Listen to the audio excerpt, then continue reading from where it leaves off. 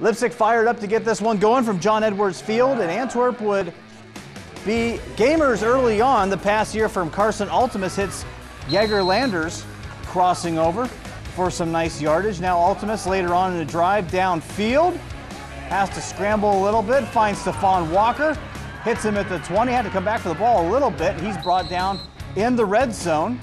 Antwerp in business. 2 plays later, Ultimus going over the top. Parker Moore beats the defense, touchdown, gets the both feet in bounds, and Antwerp on top 7-0 early.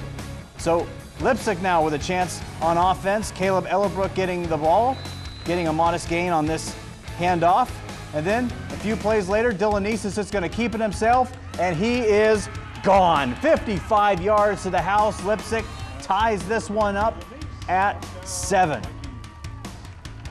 So the Archers get the football back, and the defense for Leipsic stiffens up. Ultimus having to scramble, and he is brought down by Adrian Carrillo for the sack. So Leipsic gets the ball back. Interesting sequence here. Neese going deep on first down. Trent Siefker with the hold. You see the flag coming in. That would set up Leipsic very nicely. 4 plays later, Lorenzo Walther punching it in for the touchdown. That would put him up 14-7. Leipsic rolls in this one, 41-13 over Antwerp.